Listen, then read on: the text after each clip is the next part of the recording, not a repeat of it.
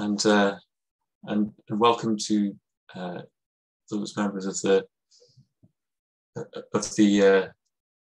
mailing list who haven't been to any of these talks so far.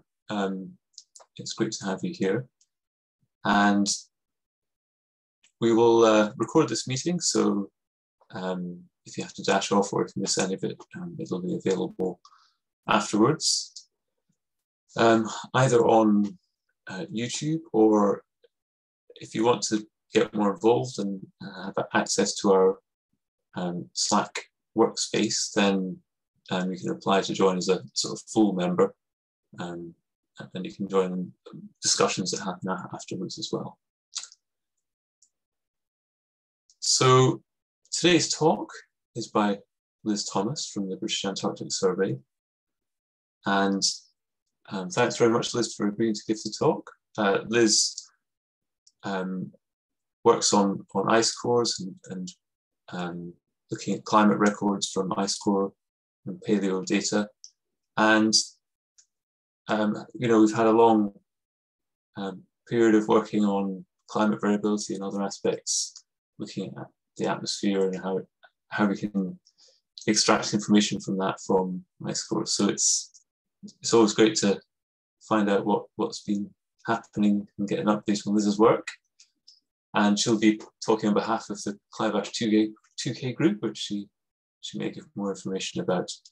So without further ado, I'll welcome Liz to begin her talk. Thank you, Liz. Thank you.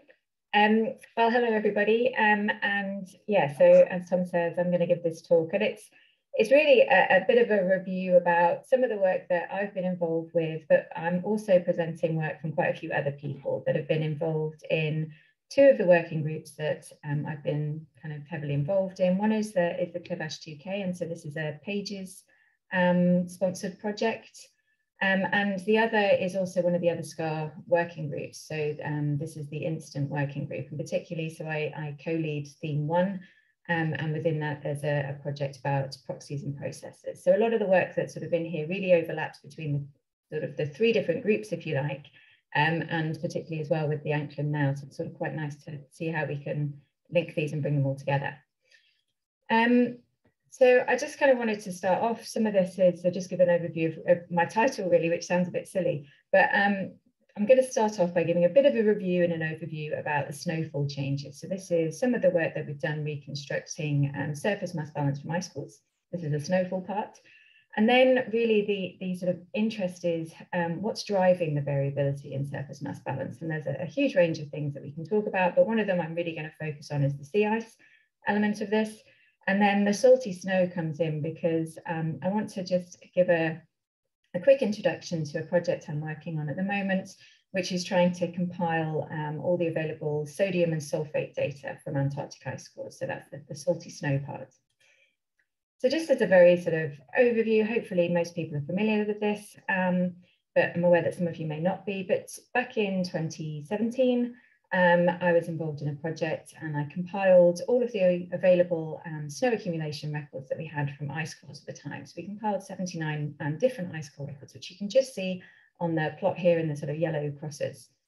And really what we did from this study, it came from a background where in some ways the importance of surface mass balance and snowfall had been perhaps not fully explored. So there'd been obviously a lot of work going on to say that Antarctica had been losing mass. So we've had melt, and the satellite observations had shown that quite strongly. However, there had been a bit of an assumption that actually the snowfall and the surface mass balance element of this equation had been relatively stable. And what we were able to do in this study is really demonstrate that that's actually not true, and that when looked at as a whole, so across the whole of the Antarctic ice sheet, there's actually been a sort of significant increase in snowfall for the last 200 years, particularly during the latter part of the 20th century. So here I'm just showing the trends in total Antarctic snowfall, so in two different ways really. So on the left, we've got this showing as a histogram. So this is presenting the 50-year and the 100-year trends since 1800. And what we're showing on top of there really is just that the solid line is highlighting the most recent 50-year trend, and the dashed vertical line is showing the most recent 100-year trend, and really showing on this histogram how they're pretty much right on the outside of what's expected in terms of the range of natural variability. And then we're also just showing this in a different way. So in the map of Antarctica here, this was part of a collaboration I did with Britt Medley, where she actually took all of the icicle data and then mapped it effectively onto the reanalysis grids, so that we can then start to look at the spatial variability. And so this is showing the trends in the last 100 years. And really it kind of brings out the different regional patterns that we're seeing. So that's kind of an introduction really as to what we produced, and then sort of the significance of this is why is it so important, is that actually when we started looking at these numbers and how much snowfall had been changing, we realized that, you know, actually there's been having a significant impact. And in fact, since 1800, the amount of snowfall has increased in the order of 272 billion tons, which is quite a big number. And when you actually convert that into sea level equivalent, we can say that actually during the 20th century, this increase in snowfall, so snow that then fell on Antarctica, actually acted to mitigate global sea levels during the 20th century by as much as 10 millimeters. So, I mean, clearly this is a very important process. I've just put the numbers in here just as a comparison for the estimated mass loss. So you can see that actually, you know, what the mass gains are in no way keeping up with the mass losses. So we're still in a negative balance, but they're still pretty significant. And it still shows that in order for us to predict future changes in sea level, it's important that we don't just focus on how Antarctica is losing mass, but also how Antarctica is potentially gaining mass. And one of the key things for this really is that in a future world, in a warming world, we expect that Antarctica will start to increase. There will be more snowfall. And so it's important that we understand these processes. So kind of getting on to then why this is interesting, and the bits that I'm really interested in at the moment is what are the drivers of this variability? So on the one hand, what's driving this sort of total increase? And then on the other, how can we explain these big spatial differences, the spatial variability? And I've just borrowed a figure here from Florence Caulioni's recent publication, where it's really kind of showing how complex some of these processes are, but just sort of a schematic to show some of the different things. So they include a variety of different changes in oceanic conditions, so such as upwelling, changes in the circulation, and also the changes in the heat flux, which are also then dependent on the amount of sea ice cover. So these processes are happening in the ocean, will have a big impact, not only on the surface mass balance, on the snowfall, but also on the processes that are driving the melting from the edges as well, that are changing the sort of contribution to sea level. And then in the atmosphere, we've got these changes in the wind strength, where we've got strengthening of westerlies, where we've got the position or location of the easterlies has a big impact on the sort of oceanic changes. And obviously these things in themselves, these changes in the atmospheric conditions, are then linked to larger scale patterns, so larger modes of variability, but also tropical teleconnection. So the importance of SAM, ENSO, IPO. So I think the kind of picture really is that it's a fairly complex thing that's going on, and we want to really try and pull these things apart. So the first area of this was looking at these spatial reconstructions. So this is again going back to the work that I did with Brooke, where we were looking at the different regional variability. And so even just looking at these, you're able to sort of start to form hypothesis about, you know, why is it that we've got this different variability in certain areas of the map? So I'm just sort of drawing on this relationship that we see in West Antarctica. So the very blue area of the map in the figure A here is showing a big increase in snowfall in the Antarctic Peninsula. So we know this. But then what we've also got is this big red area, which is showing a decrease in snowfall in West Antarctica, over sort of closer to the Ross Ice Shelf. And so this sort of dipole pattern is well documented, not only in the snowfall, but also in temperatures and sea ice. And this is really reflecting this very dominant mode of atmospheric variability, this deepening low pressure over the Amundsen Sea, or the Amundsen Sea low. So this sort of first allows us to look at some of these different atmospheric variability that's going on. And in fact, this strong relationship with atmospheric circulation, particularly the Amundsen Sea low, is obviously related and driven strongly by changes in the southern annular mode. And what we're showing here in this figure is that actually the pattern that we see, this pattern of variability during the last 100 years, and then in the figure B is just focusing on the last 50 years, this looks very much like the pattern you would expect if we were just imprinting the southern annular mode onto precipitation. So these two figures in between B and C look very similar. And in fact, what we concluded from this paper is that actually 80% of the variability that we see across Antarctica can be explained by changes in the southern annular mode. However, the interesting thing is that actually if it was just SAM that was, SAM is driving the variability in the pattern, but it's not actually responsible for the increase. So what we're left with, if we take away the SAM part, is a more homogeneous picture. So this figure in plot D is actually when we've taken away the SAM, and this is what we're left with. And what you see is rather than this kind of, different areas of red and blue on the picture, we're looking like a more homogeneous kind of increase in snowfall. This is a sort of background increase. And it's this part that we termed the residual. And this, the amount of snowfall that we're seeing is actually can be explained relatively well as an increase in temperature. So just very simply, a warmer atmosphere is a wetter atmosphere. And so this increase reflects changes in temperature. And then moving on from this, I've been fortunate to do some work with a really good group in Brussels, and so, not in Brussels, sorry, in Belgium. And so this is the work from Quentin Dalladin that I'm presenting here. And this is where he used a data assimilation approach, really to try and compare what we're seeing from the ice cores with what the global circulation models, the GCMs, are actually telling us. And so what they found in this new kind of data assimilation approach is that, in fact, the temperature reconstructions, which are shown here in the red, are actually, if you base those temperature reconstructions on surface mass balance from ice cores, you actually and often get a higher or closer relationship to the temperature than you would if you were using a more traditional temperature proxy, which is the stable water isotopes.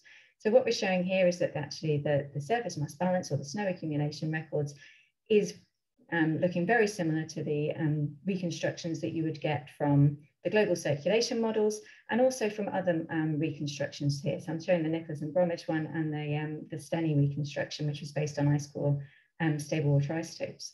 So it's clear that actually temperature is playing quite a big role. However, it's not the only thing by a long way. And so this is just showing some other examples, and there's quite a lot of gone on, so I've just sort of cherry picked a few things, but just an example here of some of the work that Jan Lennertz did, where actually this pattern of variability, again, where we said looked very like the SAM, is also can be explained as a relationship to ozone. So not surprisingly, I guess, given that ozone and the relationship with changes in the winds as well. So there's other sort of attribution studies, if you like, that have been ongoing to try and explain this pattern. And then one of the other things that many different groups have been looking at is actually this relationship between linking the changes in surface mass balance and changes in sea ice. So it's very easy to kind of think that the sea ice acts as a barrier to the ocean, and when you remove that, it then allows you, more availability of the surface level moisture that then results in more snowfall on the coast adjacent to it. And so there's obviously clearly a very strong link with here, but some of the difficult things that we have is that it's difficult to disentangle changes in sea ice from changes in, for example, the ozone or the SAM, or changes in temperature, because they're all interlinked in some way. So some of the things that I think are quite important in sort of where we should be going is trying to establish the drivers of this variability, because clearly surface mass balance is important. And if we want to be looking at future predictions, we really need to understand these processes. And it's about trying to disentangle what's going on. And this, I think, is actually relatively difficult to do within the short observational period that we have, because it's hard to really, the record isn't long enough to take out the periods of ENSO or looking at different phases of the SAM, for example. And also the period is too short to look at the natural variability. So it's important not only to focus on what's been happening under a forced world, under an anthropogenic world, but actually what was happening before that. What's the natural variability and what's the real baseline?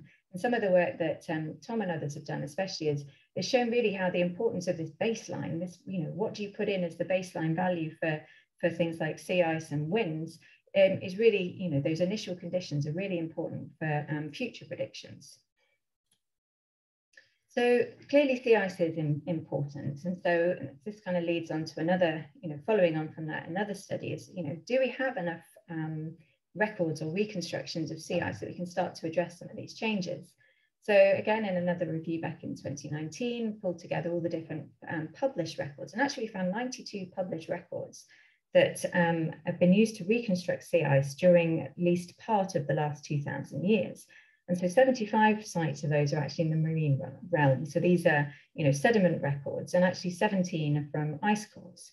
And between them, between the ice cores and the marine, we utilize a whole range of different proxies. So we're not just focusing on a single thing, but we're combining maybe the geochemistry, isotopes, and in the case of the ice cores, looking at snow accumulation, and then also the organic compounds and diatoms. But despite this sort of relatively high number of records, you can actually see on the map, some of the figures are a little bit small there, but the variability, the sort of spatial coverage is pretty poor. And at the moment, we just, have large areas and sectors that we just have, no data available from. So despite this, and we, kind of acknowledging that we've got relatively little data, what we could do with the ice cores is try to calibrate the data against the satellite observations and try and look and see if we can at least capture the trends during the 20th century. And so you can see that here, just showing on the plot so the plot on the left is the reconstructions from the ice cores, and the plot B here is showing the same pattern, but what we'd be seeing from the satellite observations, and just looking at these across very big sectors. So not looking at the small scale, but just kind of by sector. And what we can see is that, for example, the ice core reconstructions, particularly in somewhere like the Ross Sea, we can see that we've got multiple records that show this sort of expanse during that we see during the observational period since 79 is actually part of a 100-year trend. So we can see this is being picked up consistently in the paleo reconstructions. And likewise in the Bellingshausen Sea, we've got this decline in sea ice, which we see very strongly during the satellite era, and it appears that it's actually part of a 100-year trend. But obviously the data I just showed you is very crude. There's huge data gaps within there, and it's not really getting down to understanding the processes, which is what we really want to do. So this is again where the global circulation models really come into this, because they can take advantage of, use this relatively limited observational paleo data, but provide a more spatially complete reconstruction. So again, this is another study in here where we combined the snow accumulation and stable water isotopes from ice cores, together with the records from the mid-latitudes from tree rings. And these have been combined then with the physics of the climate models using a data assimilation approach that we showed earlier from the Quentin Dalladin.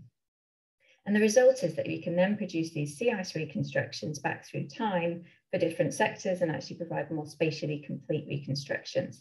And I'm just showing an example here of these reconstructions from two different sectors to demonstrate how well they compare with existing reconstructions, but independent reconstructions. So they're still from ice cores, but the two records here are showing ice core reconstructions in the black, using the chemistry, so using MSA in these particular examples, and then how they compare so well with the other reconstructions, which are using a completely different and completely independent set of data. So I'm also aware that there's been some other reconstructions on sea ice, which I would strongly encourage people to go and look at. So particularly Ryan Foat's paper, which is out at the moment, presenting another slightly different approach to reconstruction sea ice. So there's other things going on, but rather than focus on that, because I think we should be getting Ryan to talk about his own work, I'm just going to stick a bit more on this particular study that I was involved with. So just returning to the Quentin study here, I'm showing this plot, and it's quite a lot on the slide there, so I do apologize. And I really do encourage you to kind of go and look at the actual original papers, because there's a lot of information in here. But I just want to highlight a few things that I think are particularly interesting for the work that we're doing and for some of the work that I'm going to be involved in.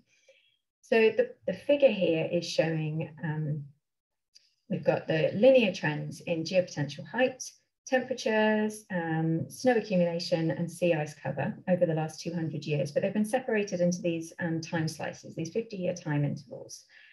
And some of the things that this new data assimilation approach brings out is things that you've already been relatively well documented. So if we focus on the plots over to the far right, we can see what's happening in the last 50 years. And so, for example, we've got things here, this strong warming over West Antarctica and the Antarctic Peninsula. And we've also got this deepening of the Amundsen Sea low, shown in the top plot here as these sort of dark, green areas. And then we've got the changes in sea ice. So these are all things that are relatively well documented.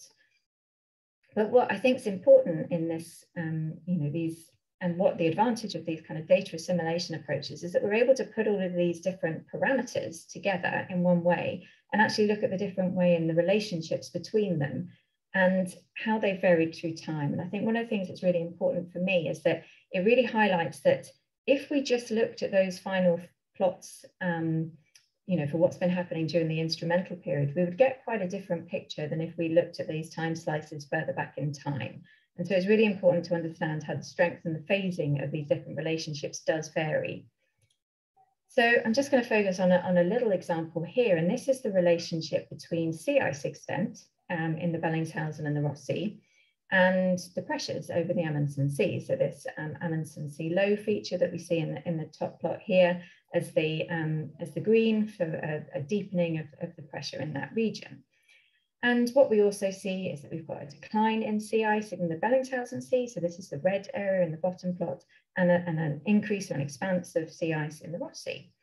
And so this is, again, some work that's been kind of looked into investigating using the instrumental data to see how this changing in circulation is both dynamically and thermodynamically linked to these two processes.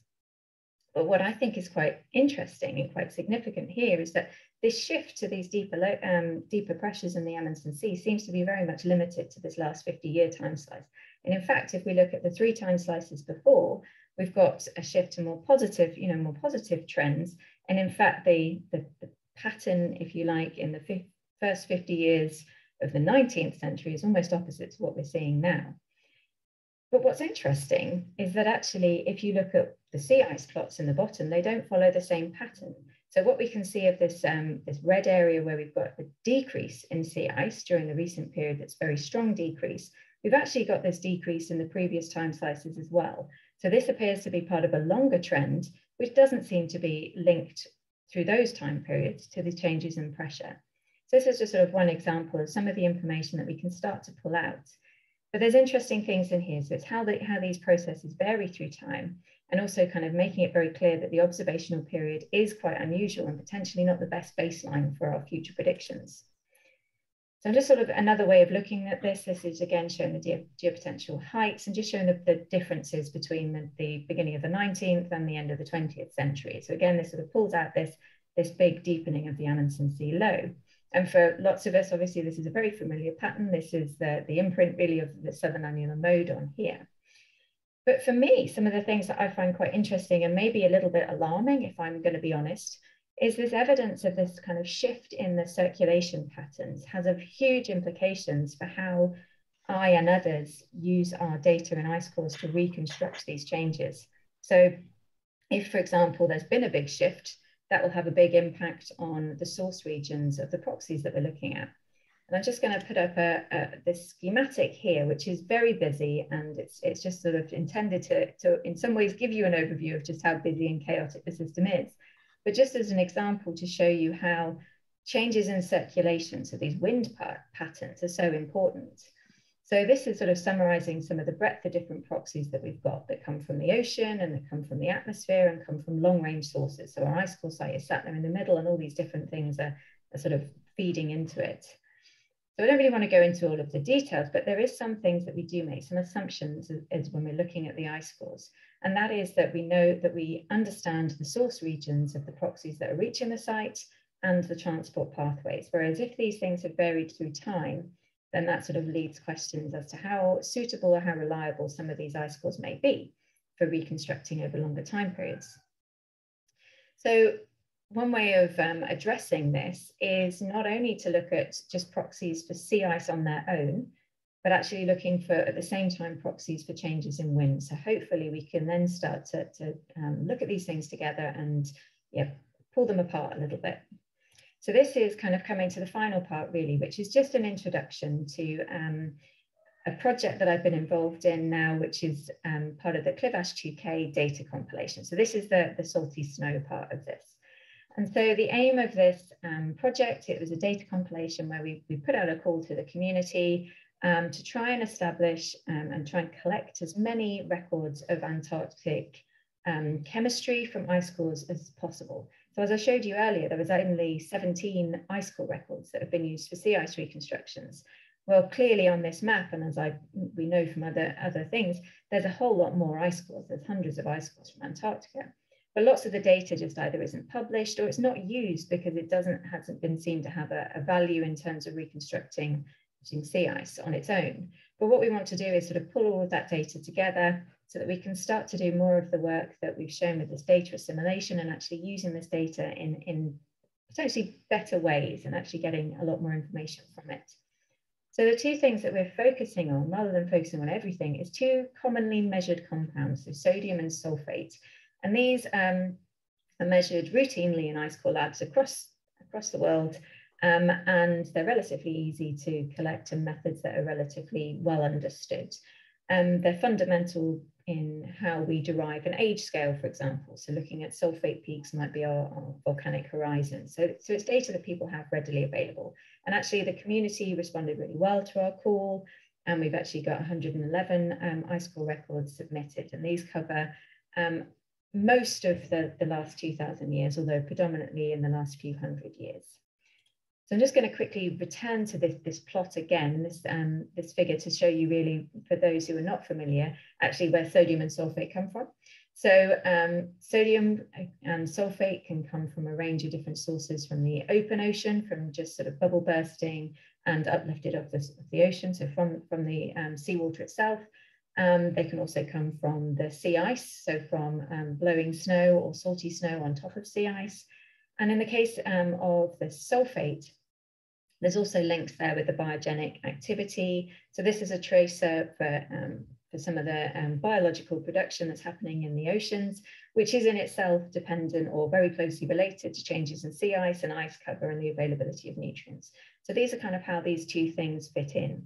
And what we're looking at really is that both of them are going to be dependent on changes in sea ice to some extent, but also changes in circulation and atmospheric circulation. So hopefully we can look at the two together. And so this is just the final bit really to show you is that what we've done now with all of these different records that have been submitted, we're preparing them to go to the data center, and I've got an accompanying data paper, which we're hoping to submit later this month. But what we've done is an initial review of all the data we've got so far. So this is just an example plot here. So Daniel Emanuelson's helped with producing these figures, where each of the records, we've compared them with the parameters in the ERA 5 reanalysis data. So we're looking at changes in how this compares with the sea ice. So this is shown as the different shading areas, how this compares with the winds. So we combined the 10-meter zonal and meridional winds, shown here as the arrows, and then also how they compare with atmospheric circulation. And this is the contours that you can see. So this is just one example from one ice core, the Fresnel ice core, which shows that the sodium from this site is strongly correlated with sea ice, but it's also strongly correlated with this pattern of circulation. So with the blue contours being the Amundsen Sea low, and the arrows showing here the sort of onshore movement of the wind. So this is just an example really, but we've done this for each of the sites so that then we can put a first order filter in, so that of these 111 records that we have, researchers can actually very easily then filter through as an initial look and identify and pull out the ones that are particularly relevant for sea ice or winds or both. So this is kind of where we've got to with that, and hopefully that will become available in the next few months. So that was kind of a summary of some of the things that I've been working on and some of the things that I'm hoping to complete. But just in summary, so kind of recapping again about the importance of snowfall and how this has a mitigating effect on global mean sea levels, and why then it's important that we look at the drivers of variability. So understanding this background increase, what's driving that, the changes in temperatures, but also looking more at what's happening spatially. So looking at the regional variability, and start to try and understand how this is linked to changes in atmospheric circulation and sea ice, and then the larger scale modes of variability on top of those. And just really as well, then the next thing was highlighting and kind of demonstrating how valuable a tool this data assimilation approach has been in combining the paleo observations with the data that we get from the global circulation models. And I think this has been a fantastic use of the data and something that I'd really like to see a lot more of. And that leads again to this new data compilation, which again is providing hopefully the whole community with a whole lot more data, which then they can start applying these new data assimilation approaches, or potentially new methods in machine learning. There's a whole lot more that we can do that I think becomes much more likely if we can produce these databases and make them readily available. Okay, and with that, I'm going to finish. Thank you. very much, Liz, for a clear and interesting talk. That was excellent. So we now have time for some questions. There's a few people here, so I think the best approach would be for people to put their hands up. You can see a hand up already, and then I'll just take questions in turn. And if there's time, I might ask a couple of questions, or if not, I'll ask them a bit later. But thank you very much, Liz. And I can already see one hand up from Walyur. So yeah, go ahead. Yeah, Liz, thank you very much for this very exciting and interesting talk. So as an iScore person, means from the same community, so now we have so much of iScore data, so much of reconstruction based on various proxy. But the new trend is now the data assimilation, compilation of multiple proxy and their reconstruction. But in this exercise, what I realized there are two serious actually things that we should as a community probably think of. One is actually synchronization of the records. So if you do that, then the chronology of individual core, and then I don't know. So when I did some of the exercise based on oxygen isotope record, I faced serious problem with the synchronization, because many records, they have a different means if you see the chronology is, it's not really consistent in many of the cases, and then we face difficulty in synchronizing those records. So this is number one. Number two, in your CI reconstruction, you have used multiple records, diatoms, MSA, sea salt, sodium, and many other things. So, and then individual proxy has a different sensitivity. So if you use one proxy, that will be definitely different from the other proxy in terms of their sensitivity.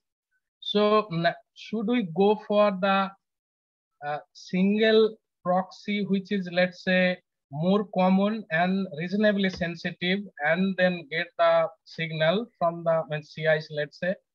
Or should we go for whatever the reconstruction based on multiple proxy and then compile them? So which will be the better? So as let's say MSA relatively less number of records are fine, whereas in case of, let's say, sea salt, sodium is more commonly you will find in the literature, and relatively. So what should be the choice? Should be the choice between the reasonably good sensitive and available, or let's say we should go for all the reconstruction based on the multiple records? If we go for, let's say, CI's reconstruction and their compilation. Yeah, I think the answer to that is both. And you've partly kind of in your question sort of answered the way that we did this. So when we looked at it, we can say there's clearly loads of different proxies of CIS, and there's new ones coming out, and you know, there's a huge amount of information, but you're right, they're telling us slightly different things. So I think there's two different things, and I think it's really important that, you know, on individual sites, we should kind of bring together all the different proxies to try and understand what's going on.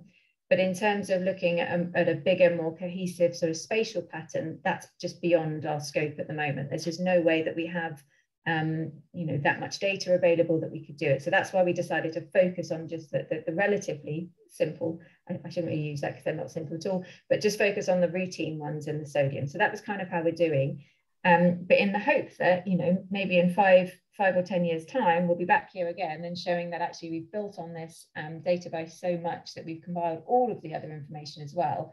And we have the luxury of then deciding which one is best. But so there's sort of two different things. I'll go back to your first question, which is about the synchronization.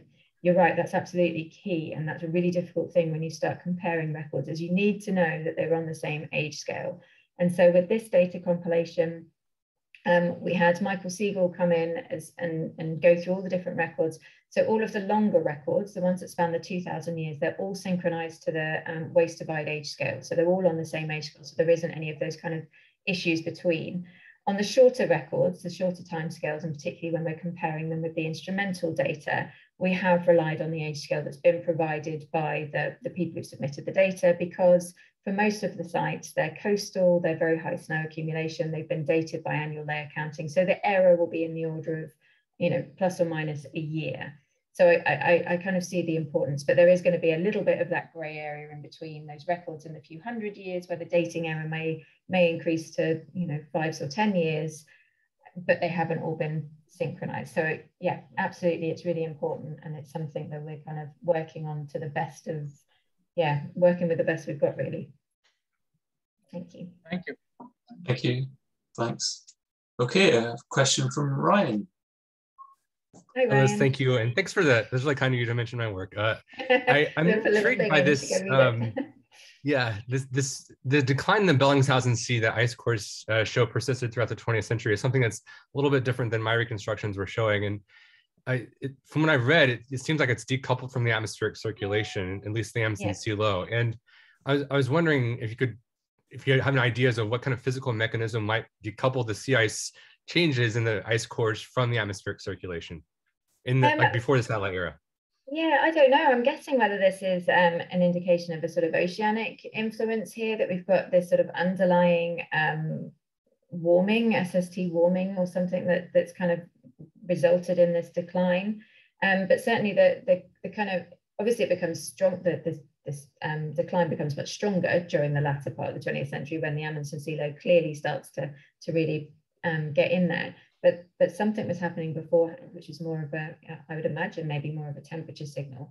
But this is also something that could be quite interesting, whether that's linked to the sort of tropical teleconnections. That's kind of always where we need to then zoom back out again and start going, okay, what was happening in the tropics? We know there's the connection with tropical SSTs. Were they starting to increase? I think I'm right in saying that the coral reconstruction suggests that that's more of a 100-year trend as well. So that's kind of my feeling, that background bit is maybe oceanic rather than atmospheric. Great, thank you. Thanks, Ryan. And Irina, you have a question? Yeah, thank you for this wonderful talk, Liz. That's really interesting. And there was lots of information, but I was focusing on the Antarctic Peninsula on your map, where you were showing the ice cores. And it was really striking that there was only one ice core. Is there a reason that you're using only one ice core, that really no others are available? Because I think in your earlier studies you were using more. Yeah, if you can comment on this, because as we know, like there's really connection. Yeah, it's like on the snowfall, like on the sea ice at this area. So and what can be done? I can kind of comment on that. You're right. So in the sea, with the sea ice, the data that's been submitted for the Cliff Ash compilation, we could only get data that was either at a data center or that the authors or the PIs were willing to send us. So there is data that's out there that not everybody wanted to send us. Which is unfortunate, because it does highlight some areas where we know there is data, but people didn't want to share it. For the peninsula, we have a few records, but actually they're relatively short. And that's one of the, as someone who works in the peninsula, one of the great things about all of that snowfall is you get really nice high accumulation, high resolution records.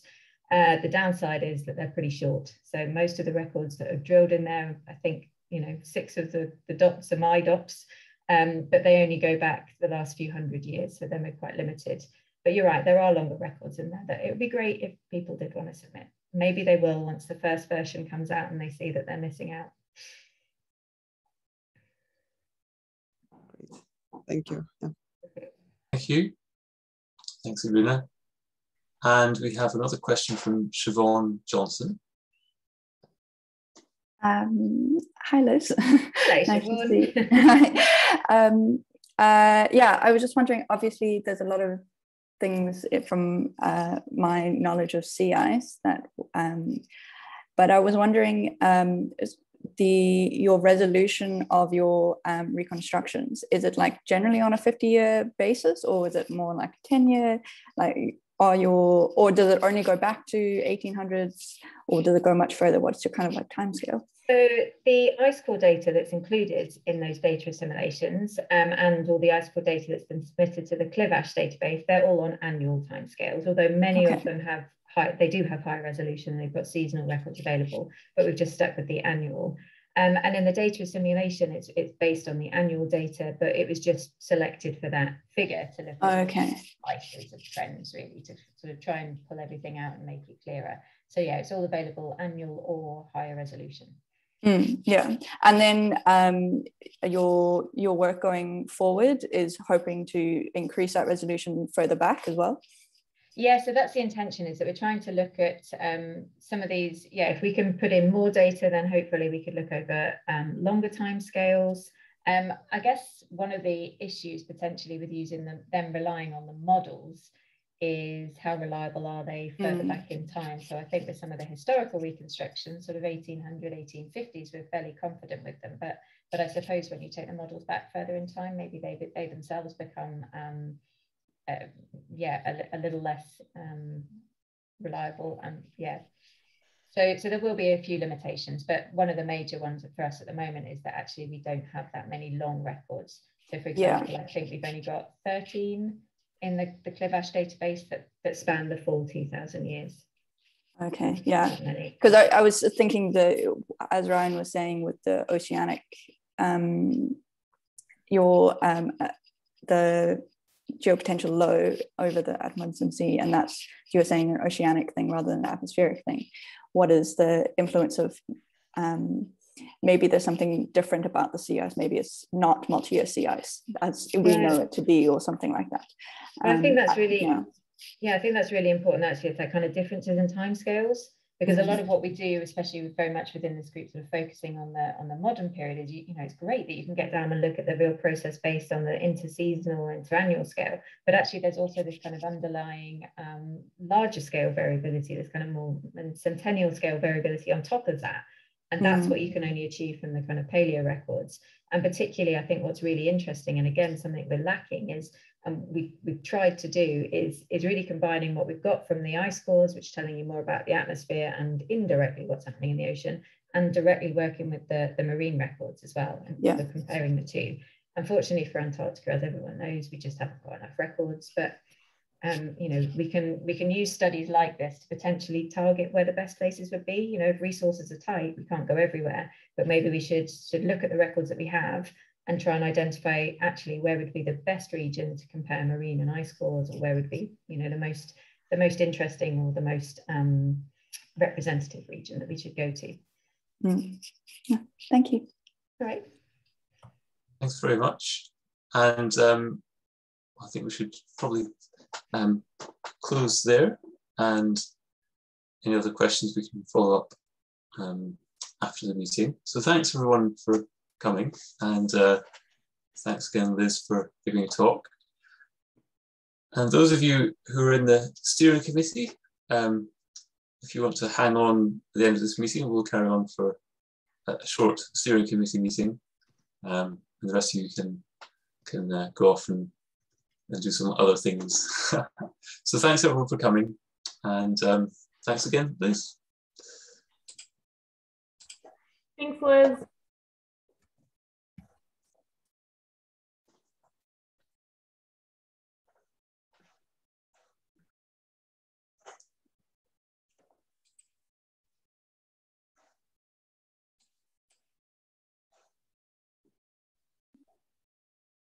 Hello everyone. So we'll have Estelle here. I don't suppose you want to join in with the steering committee meeting, Estelle? Are you there?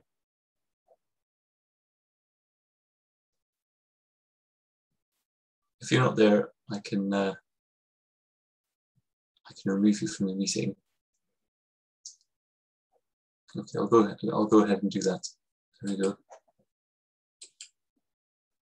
You are still recording, by the way, Tom, as well. Ah, yes, I will end the recording. Thank you very much, Liz.